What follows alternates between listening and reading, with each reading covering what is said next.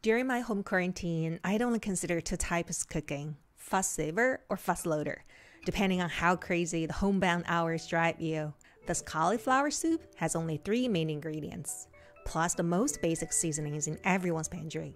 It is definitely a fast saver, but boy, don't get me wrong, the taste is phenomenal. Let's talk about the ingredients. You will need a loose cauliflower, as the Chinese would call it, because it looks like a loose type of regular cauliflower. But I'll call it pine cauliflower for now, since Google Translation said so. You can use a regular cauliflower, but this type contains higher vitamin C, tastes slightly sweeter, and easier to prepare and cook. A piece of purple onion, 1 can of carnation or evaporated milk. The one I have is 410 grams or 14.5 ounces. You can use milk by reducing double the amount to half.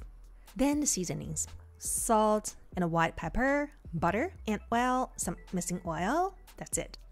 The pine cauliflower has longer stalks than the regular one, although they're flavorful and usually cooked together with the curd, which is white part. I'm only going to use the tip part for the soup. Now, this is another advantage of using pine cauliflower, as trimming off the tip is quite easy, even for starters.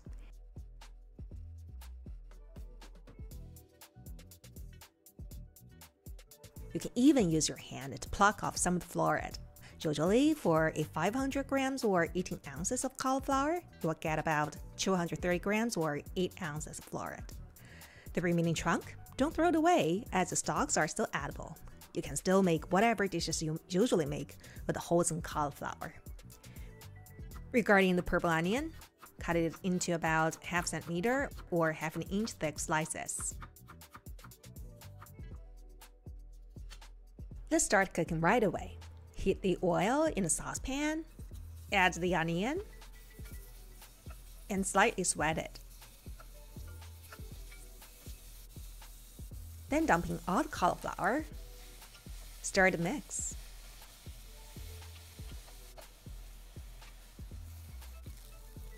Keep stirring until all the onion starts to caramelize and the cauliflower starts to become soft. Then dump in all the evaporated milk. Scrape the pan, making sure to get all the flavor of the fond that is stuck at the bottom. Stir once in a while to prevent the bottom from burning and the surface from forming a film. Simmer for about 20 minutes, another 10 if using regular type. According to science, 30 minutes is a minimum requirement of time to make a regular cauliflower taste good. But I find 15 to 20 minutes is enough for pine cauliflower. Use a stick blender to mix everything together. You can also use a blender or food processor.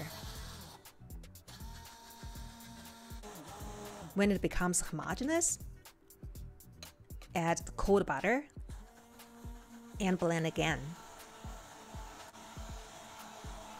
The soup will become very creamy.